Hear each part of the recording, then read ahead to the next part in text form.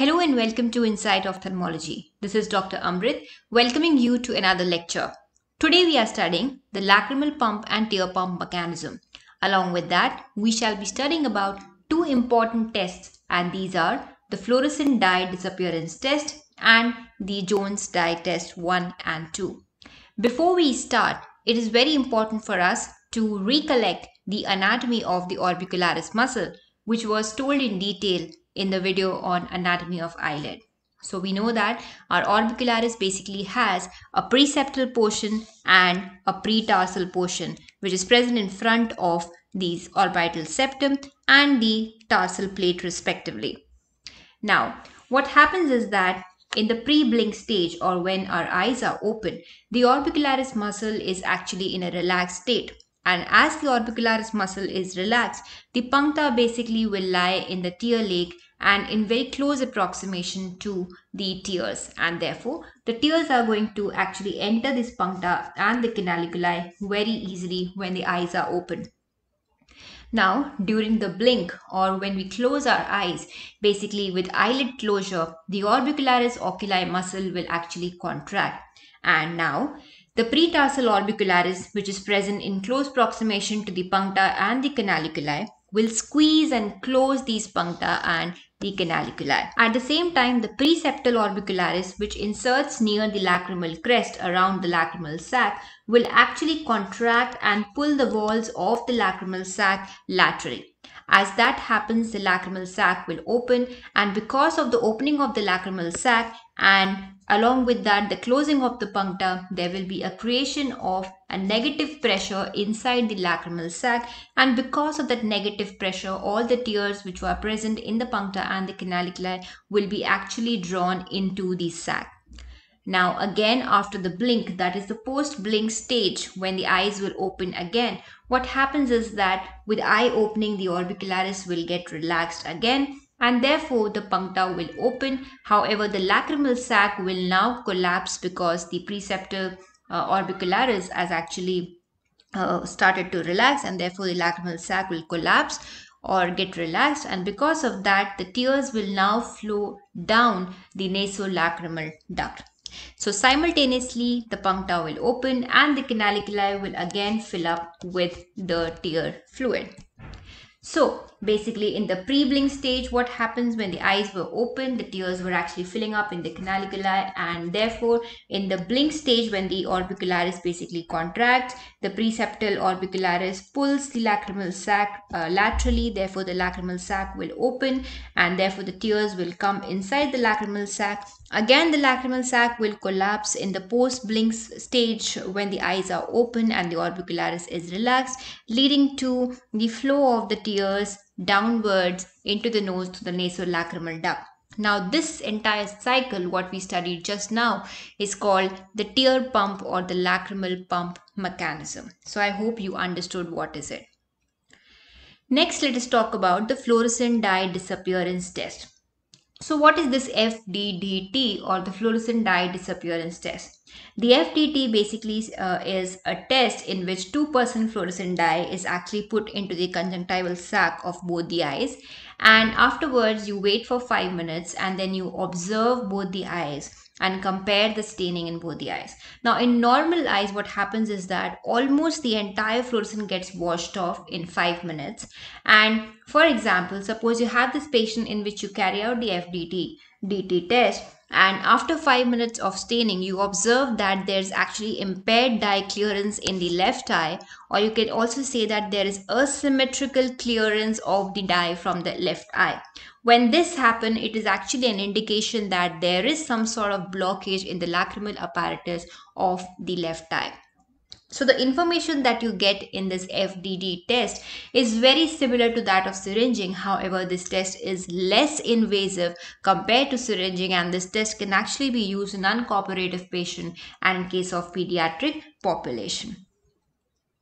So whenever you have this prolonged retention of dye in the conjunctival sac beyond 5 minutes, it's basically indicating that there is inadequate drainage. That means this dye is not actually entering very well into the puncta, into the canalicles, into the sac, and not draining very well into the nose. And therefore, this indicates that there is inadequate drainage. And this inadequate drainage might be either because of lack of tone in the lacrimal sac. It might be because of the failure of the lacrimal pump, or it might also be because of some obstruction. So you don't really get the exact reason for an abnormal FDT test, but it just tells you that there is some problem along the lacrimal apparatus. So, do you remember in our previous video we talked about a situation in which suppose you carry out syringing and the patient has a patent pathway. That means the patient responds that yes, he can taste the salty taste in his throat, and you carry out probing, and probing is also normal. However, the patient is still complaining of epiphora or watering. Now, in such a condition, you have to consider three important situations, and these are the hyperlacrimation, the lacrimal pump failure, and the partial obstruction in the lacrimal passage. So let us discuss all of these one by one. So the first one is the hyperlacrimation. Now in hyperlacrimation, basically what happens is that you have excessive tearing, right? Here, however, the orbicularis is normal and therefore your lacrimal pump is normal. The entire purpose of the lacrimal pump is actually to draw the tears into the lacrimal sac. Now since the lacrimal pump is normal, the tears will therefore reach the lacrimal sac normally. Moreover, the lacrimal pathway is also patent. That means there is no blockage, and therefore the syringing is also going to be positive in such a case, and also the probing will be normal.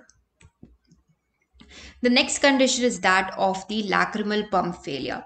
Now here in the lacrimal pump failure, the epiphora is basically due to the failure of the lacrimal pump mechanism. So here the tears will actually not reach the lacrimal sac normally, and however the pathway of the drainage of the tears is normal, and therefore when you carry out syringing, the patient will respond in affirmatives. That means the syringing will be normal or positive, and even the probing will be normal. So this is the pump failure in which again syringing and probing is going to be normal, and epiphora is because of the lacrimal pump mechanism failure. Now what if there is actually a partial obstruction in the lacrimal passage, right? So here epiphora is because of the failure of complete drainage. So although some fluid will reach the throat, but most of it is not reaching, and that is causing excessive tearing. So here again the lacrimal pump is normal, so the tears are going to definitely reach the sac normally. However, the pathway is partially patent. So when you carry out syringing, the syringing could be actually completely normal or partially normal based on the amount of force with which you are actually putting the fluid into the lacrimal apparatus. So sometimes if you actually push in the fluid with a lot of pressure, the syringing might become totally normal because you might actually, break through a membranous obstruction. So now let us talk about this Jones dye test, keeping in mind all these three conditions of hyperlacrimation, lacrimal pump failure, and the partial obstruction in the lacrimal passage. So basically the Jones dye test is of two types, Jones dye test 1, which is also called the primary Jones test, and Jones test 1 is then followed by the Jones test 2, which is also called the secondary Jones test. So first we'll talk about the Jones test 1, which is also referred to as the primary Jones test. So in Jones test 1, what do? We actually instill 1 drop of fluorescein into the conjunctival sac of both the eyes, and at the same time we are going to put a cotton bud which is soaked in the anesthetic solution in the inferior meatus of the nose. We wait for 5 minutes and then we actually detect the fluorescein on the bud. Okay, so if you detect the fluorescein to be present on this bud placed in the nose, it basically means that the lacrimal system is patent. That means the dye has actually flown across this pathway and has reached this cotton bud. So for the purpose of simplification, let me tell you that in Jones dye test, whenever dye is present on the cotton bud, it is called a positive test. And when the dye is absent on the cotton bud placed inside the nose, the test is called negative. So in this Jones test 1, after 5 minutes, if you detect the fluorescein on the bud, it is called a positive primary Jones test. Now let us interpret what is meant by this positive primary Jones test. Okay, so a positive test over here, it basically tells us that the dye which was instilled into the conjunctival sac was actually able to reach the lacrimal sac area. That means the lacrimal pump might be normal. Second, the dye actually was able to reach the cotton bud placed in the nose through the lacrimal sac. It means that the lacrimal system might also be patent. So in such a condition, the cause of epiphora is the hypersecretion of the tears or hyperlacrimation. Now, what if you get a negative primary Jones test? That means you instill the drops, that means the fluorescent drops into the eye, and you place a cotton bud, and you discover that there is no fluorescent on the bud, and instead you are seeing this pool of fluorescent even overflowing onto the cheeks. So here in this case, this is called a negative primary Jones test.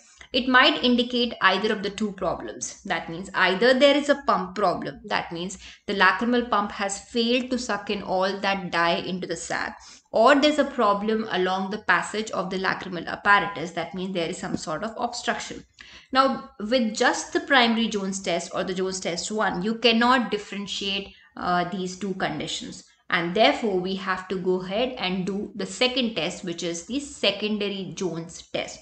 Now, in the secondary Jones test, it is basically done when the Jones 1 is negative. And what we are doing in the secondary test is that we are going to perform basically syringing. So remember, secondary has an S in it, and in the secondary test, you actually perform syringing.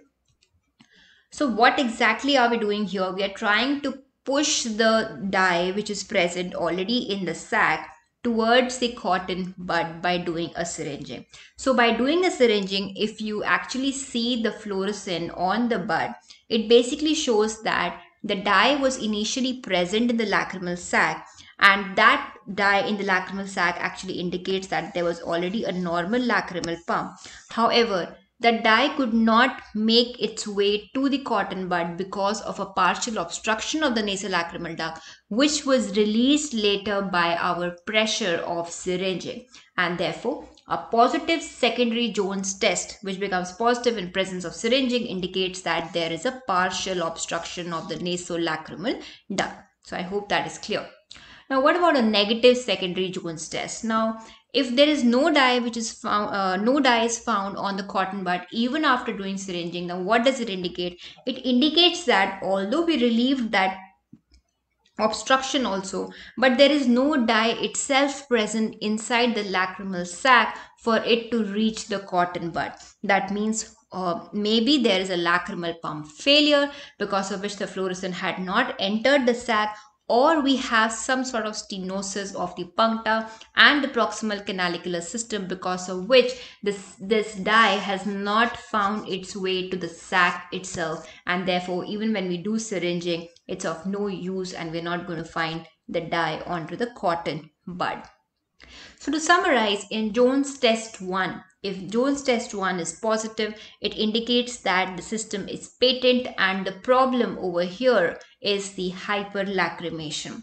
If Jones test 1 is negative but Jones test 2 is positive, it indicates that there is a partial block in the nasolacrimal duct system. If both the Jones 1 and Jones 2 are negative, it is suggestive that no dye is actually entering the lacrimal system. That means there is a functional block, which is also called a lacrimal pump failure, or there is a proximal partial obstruction in the lacrimal system.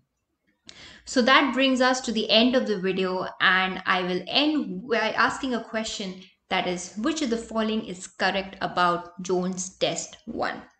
So I hope you know the answer by now, and if you know the right answer, comment in the comment section. And that's all for today. I hope you liked it. Thank you and have a nice day.